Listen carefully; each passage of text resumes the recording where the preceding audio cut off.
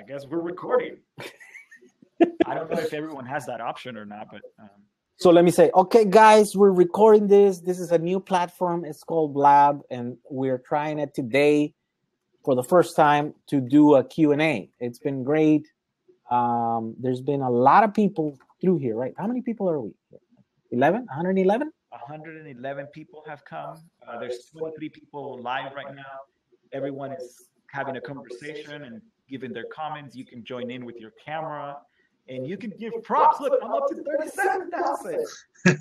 Wow. I don't know if that really, I don't know. What I don't know what you're winning. I'm winning something. I don't know, man. It doesn't matter, but it's fun. It seems like people that come on here have a problem and they need to click on stuff.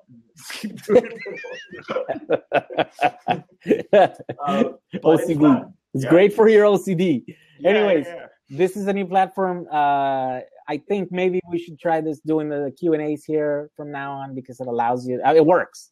I tried the Google Hangout last week and it didn't work. My Teradek thing is still down. We're going to get Teradek to actually fix it for us or, I don't know, walk us through why that thing doesn't work. But yeah, next Tuesday, definitely join us. I don't know what time. Usually do it like in the evenings from 6 to 8 and something like that. I can't promise the time because I'm always like doing different things and stuff. So join us. Now, how are we get this video to... Peter Matthews wants to join. Oh, Peter Matthews is joining, by the way. Yeah, party guy. It worked. This is my work. Nice. You're working? Oh, he's an Aussie too. Yeah. Nah, not yeah, I am Aussie. Nice. Just tuned in to see what it was like, man. Enjoy your feeds. Oh, yeah. Videos, yeah. So Oh, Thanks for joining in. that's my toy there. Did you put? Oh, look, he's got his batteries back there. Wow. Wow. Wait, is it this one? This one. It's a lot of Samsung cells. Yeah, you got it. Yeah. No, I made it look like that. I put all the good ones around the outside. Oh, did you end up getting that shrink wrap? That I just quickly, someone told me about your project. I want to say a Second. couple of weeks ago or something. But, oh, look at that! Nice. Wow. Woo! Yeah, that's better. So the good one's just on the outside. What are the center ones? They're just multicolored ones? Yeah, they're all multicolored. I was going to shrink wrap the whole lot to make them all look the same. Yes. I was watching that. Someone told me about you, like I said, a couple of weeks ago or a week ago, and they said, like, well, like Peter, he's doing the thing. And I'm like, what, Peter? What are you talking about? And I was like, what are they talking? And so I could never find it. Yesterday, I think I was on YouTube just checking my stuff. Yeah.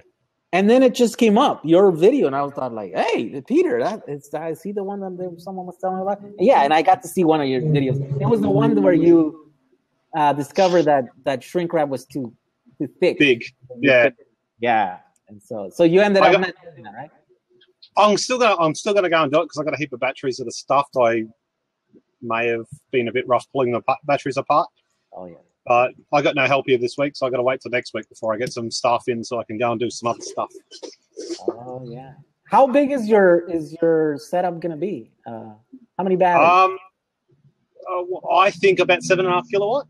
There's 1,220 cells. Oh, okay, all right. So I've got 900 good cells so far. So I'm still a little bit short. The BMS is on order. That should have been here today. Inverter's already been ordered. I've got almost everything. I want to do it actually pretty much what everyone's complaining about on yours. I want to actually put everything in one thing on the wall. And one but box, you're the inspiration, man. You're the reason why I even bothered. And I'm a computer tech by trade, so I get heaps of batteries anyway. So okay. You deal. I haven't paid for any of these yet, so they're all free. They're not 39 cents each. Oh wow! You can make the video like out of free batteries. There pretty you much, go. yeah. It'll cost me about $1,500 to do the whole lot for a 2.5 kilowatt inverter. 2.5. Oh, I see. Did you hear the Garza? What was his name? Martin Garza? Rick Garza earlier today. He was saying that you can find these really cheap UPSs from the industrial type for servers and stuff. And I thought like, Oh yeah, how come I never thought about that? Someone linked to a power supply that was 48 volts, and I thought that could serve as a charger. You know, I usually thought they were like 12 volts. I've got one. I've got 2 or 3 24-volt ones, one 48-volt, and I got a 12-volt one there that runs my surveillance system on 500 amp hours of batteries or some ridiculous amount. Oh, I see. Yeah, he says that you can pick them up when the batteries go bad. You can pick them up really cheap, and they're like 1 kilowatt inverters, and they're pure sine. And I got customers to just drop them off here. Is that what you're going to use, or are you going to use a proper? No, I'm going to use a PIP 2424 MSX, which has got a solar charge controller in it. It's got it's automatic change of. Anyway, you can Google it. Wow. Yeah. Is it going to be? Well, you're down in Australia, right? Yep. Wait, did you guys already answer that question? What's Peter making? Some people don't know what, I'm not stealing Jay's thunder. It's not about me. It's no, he's a fellow Powerwall maker. Yeah, he's doing a thing. I didn't realize that until a couple of days ago. Yesterday, I think I looked at it, and then I got to see the video. And I go, okay, that's how they were talking about. I've been doing it for about 2.5 months. Okay, so you've been at it for the same thing as what you said about testing the batteries. It's, every hour you hear the little thing beep, and you run over and you change the batteries over, and So you get into that rhythm. I did it for months. I mean, months last year. Yeah, I got one IMAX B6. I do 1 cell at a time. I get about 10 cells done a day, and I'm up at 4 o'clock in the morning, and then But I work from home, so I can just walk backwards and forwards, and it's all good. Okay, yeah, no, I bought like 7 or 8 of them or something. They're still all over the place over there. And then I got that other one, the Cell Log, the Cell Pro thing or whatever, which does higher. But I usually, what would I do? I would use that one. Have you noticed that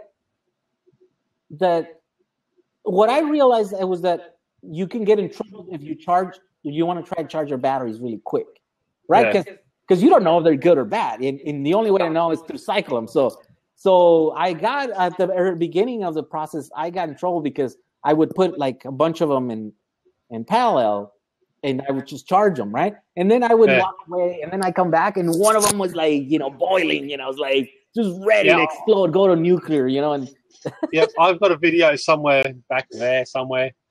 And it got to 1 cell out of 6, got to about 70 degrees, 60, 70 degrees. Oh, that's hot. And by the time I got a video, I was back down to 50 degrees. But I got one of these things, which is just off camera, those things. Oh, I see. A Nightcore Digi4 charger. The Nightcore. Yeah, and that's pretty good. And I have that right beside my desk, so I lay my hand over it constantly all day long. So I can feel if it's getting hot. Yeah, I remember many a times getting up in the middle of the night and be like, oh, let me go touch him. Oh, yeah, okay, this thing's good. I'm an insomniac, mate. I have stupid ideas constantly. Drives me crazy. Yeah. What I ended up doing eventually was using just the little tiny ones that are like $5 or whatever. And those charge at around 300 kilowatts. I had a few of them, and they fell apart. Oh, they did? Oh, I just kept buying more.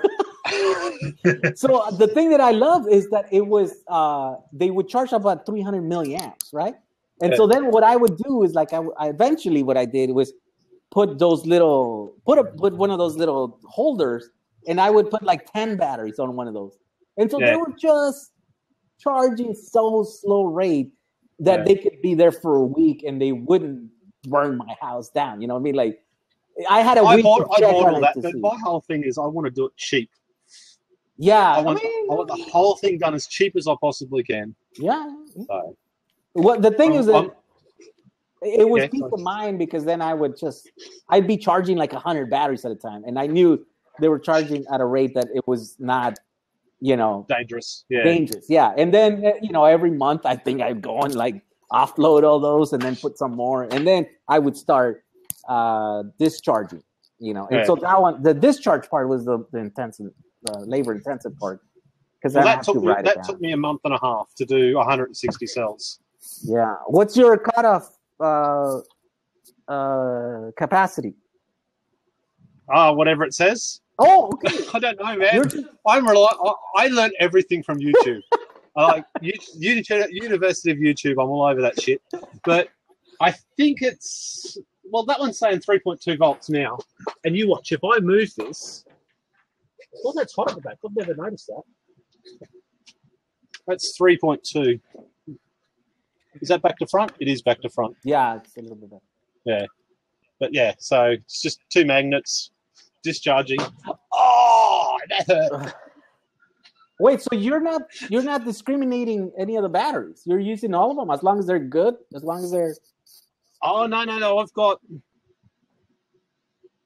that pile there. There's about 70 batteries there that I'm not using. Oh, okay. So why aren't you using those? What was the deciding? Because they're just too low capacity. They're under 12 or 1300. Oh, okay. I reckon with this many batteries in one hit, I mean, nearly all the blue ones are above 2.5. Oh, okay. They're good batteries. Yeah. And a lot of the other ones are 17, 16 sort of ish. I just think with a battery this size, and I'm going to be discharging at such a relatively low rate, it's not going to hurt them that much. And if it does, well, I learned something. I'll make a YouTube video and I'll make another 0.01 of a cent. Yeah. So are you fusing them at all, like individually or not? Are you going to... I asked you the question the other day about the fuses, and you sent me the link. Oh, yeah, that was me. But by the time I added Australian postage and whatever else, I tried ordering, I think, about 1,000, and they wanted something like $40 postage, and it was like, no, man, I can drive down the road, and it cost me $20. But I'm investigating other ways of doing it. I have to do it. I agree with you. It has to be fused. Yeah, because like I said, I didn't believe in it. I started doing it before I actually believe in it until I opened one of my packs and I'm like, hey, there's some fuses blowing here. What the hell happened here? And battery just went. I went to JCar and asked them. JCar is our local sort of electronics sort of place. And they looked at me like, you're doing what? And I'm frozen. That doesn't look good. Yeah, you're frozen. You are frozen.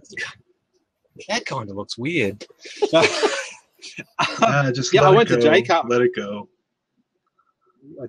I'm touching myself at the moment. You can't see, but it's exciting. Yeah.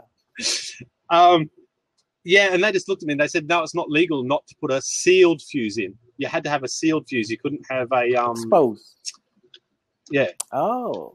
So you're gonna use those Pico fuses that they're going around. I don't think I'm going to use the Pico fuses because from what I have YouTubed, and that's the extent of my your research, you can't see that they've blown. Whereas with your fuses, and you said yourself, you could see it was actually blown, so that was a good thing. Oh yeah. It was made troubleshooting very easy. I was going to get a piece of board and nail 160 nails into it, and make that the negative side, so I could actually put the entire battery pack on top of it, and just get a multimeter and actually multimeter every one nice and quick. But yeah, I don't know. I haven't done that. So am I still frozen? Yes. That looks really weird. I'm going to sign out now. Anyway, thanks for the chat, guys. I'll give it over to somebody else. All right. Thank you. Much appreciated. And keep it up. I love the work. Thank you for visiting us. Yeah. Cheers. See ya. All right. Wow. Oh. This guy, what about replacing the digital cell? Is there an application where you can simply plug and play new cells? Oh, he's like talking about what if a cell goes bad? Yeah. I mean, not easily. Yeah, I guess there you could design your holders or whatever in a way that, you can unsolder it or whatever, remove the thing or whatever, and then pull it back out. But I mean, I don't know. It's just how much, how many batteries do you plan on replacing or whatever? The cool thing about building these cells this way is that you can have total control of the size of the cell, right? And so if you know one cell is off on that bank or whatever, on that group of cells, you can add one like on the side or so. I don't know. Replacing a thing, I don't know, is like not not a thing that I built onto my thing. But yeah, I mean, it could be a thing that could be done. It just had to be designed into the casing. Ooh, we got to 100,000. Oh my god, that's Congrats. crazy. Do you have an experience with eMotorworks 12K charger? 12 kilowatts. Yes, I built one, and it never worked. It was mostly my fault, I think, because I didn't know enough. And so then Valerie sold me one that was working. I exchanged it, I think. I bought another. I don't know. I bought a couple of them or whatever. And then that worked fine until I blew it up in my Samba because I was trying to, push it too hard. And it got overheated. And then, oh, wait. No. Wait a minute. Didn't somebody foretell that? Somebody said that was going to happen. Maybe. No. So the first one, I blew it up because I shorted it. I was trying to pump 70 amps to the battery using a 50 amp Anderson connector. And so what happened was that the connector got so hot that it melted, and then the two contactors touched each other inside. And so, boom, it blew up. And so something blew up in the charger, and I couldn't really figure it out. And I think I had like something coming up. So I just told Valerie, like, sell me another one. And so then he sold me one that was made, like a brand new one. And that's the one that, again, trying to push it too hard, trying to bump like 70 amps into the battery while we were away on the road, I blew it up. And then that's the one that I have here. I kind of give up trying to fix that one. I ordered a kit, parts for another kit to start building another one. And I was supposed to redesign that one so it wouldn't overheat with a cooling, thing. And then I kind of gave up after a while and just bought an Elcon 5 kilowatt charger. And so, yeah, I'm in the middle of building that now. Someday I'll get to it, maybe, and then I'll get to build it. Yeah, I have two of those chargers. One is blown up and one is not put together yet. But I have all the parts for it. So one of these days. Harrison's asking if you can buy your broken one. Yeah, I need money right now. Yeah, email me, Jack35. Yeah, it's just sitting there on a desk. Oh, I'm getting text from the wife.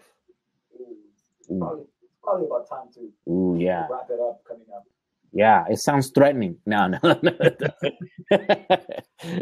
It's funny because like I'm getting a bunch of like comments on the YouTube video that I put to link here.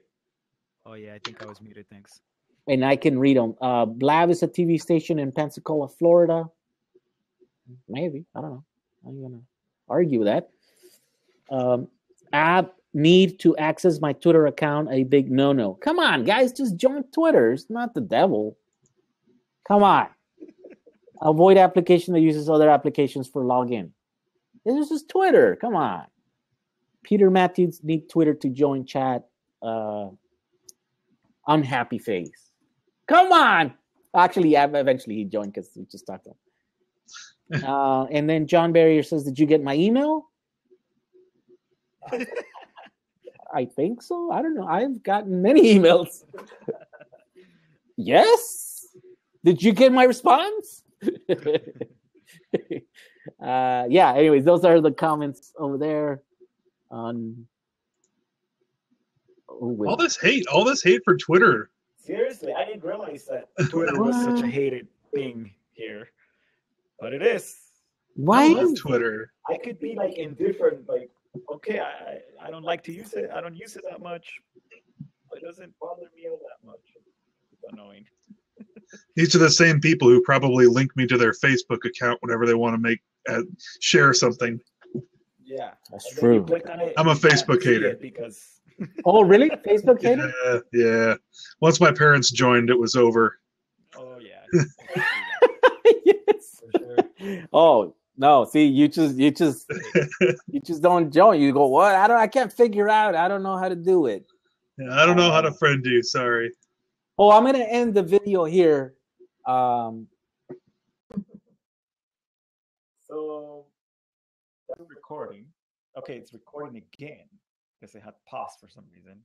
Yeah, I paused it because I was like, wait, so where? Oh, so you have control of the same thing? Yeah. Oh, because you're also the host. All right. Where is it at? Where's the video? I don't know. Let's stop this thing and then let's go check it out. Sorry, guys, we don't even know how to stop this thing. He didn't tell us anything about stopping it. Yeah. Yeah. I guess we just closed the browser. All right. Good night, guys.